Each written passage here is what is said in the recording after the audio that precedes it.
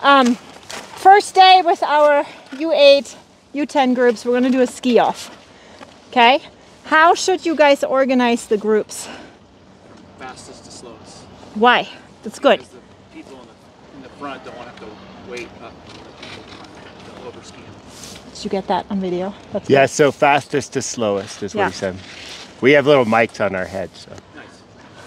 Yeah, so the fastest, if you put the slowest kid right behind you, he's gonna hold the entire group up and you have no idea what the potential is of the people in the back. How do you figure kids out before they're even on skis? Skate. Put on their skis. Yeah. You kind of already know. The first kid at the magic carpet, it's usually your fastest kid for the ski off only.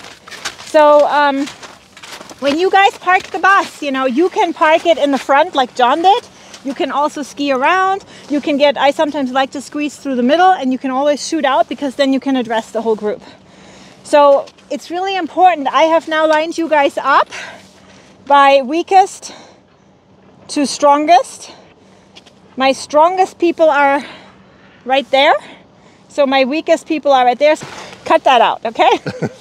Okay, so we're starting from the bottom. Ready? Okay, that's you. Come on, follow me. Come on. Give you guys like half a turn width separation. We don't want them too crammed together.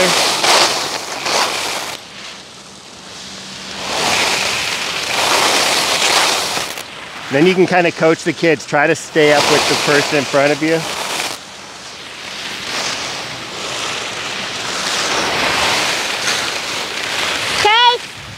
Park the bus! Park the bus! Good. Good, good, good.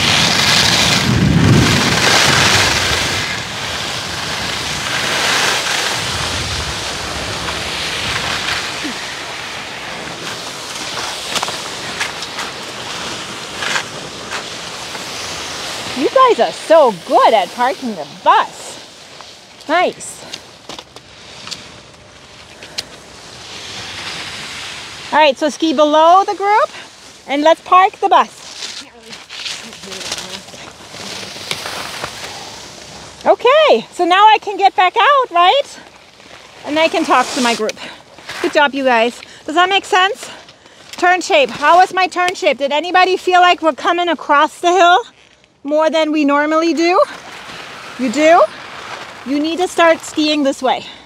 You need to finish your turn. Turns that we make in with U10 needs to be a closed letter C. If you have open C's, they will start drifting right here and they'll get way too fast. And then guess what? They're gonna have to zip it around. And now all of a sudden we're having a Z-shaped turn and everything is gonna get really abrupt. So your edges change abruptly, your rotary changes abruptly, the fore-aft might get messed up. So we really want to close the turn. Does that make sense? Okay. Any questions about the ski off? Most of you have done this before. Really important for our junior coaches because you might be leading the class. Don't make the turns too wide. Don't make them too tight. Just in the middle and close your turns. That's it. And it's not a carved turn. It's just a nice slip turn. Let's introduce ourselves real quick. Here, let's make a quick